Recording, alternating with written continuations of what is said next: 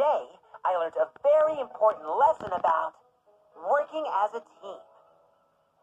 It's usually Rocky who comes to the rescue when one of us gets derailed.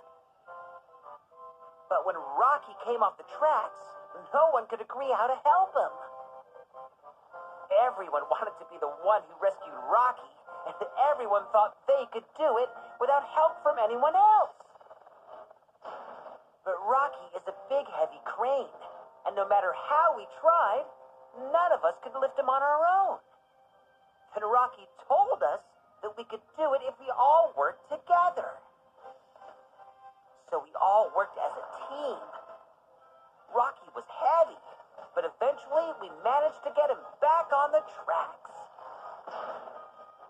When we were together, we did something none of us could do on our own. That's why working as a team is a great thing to do.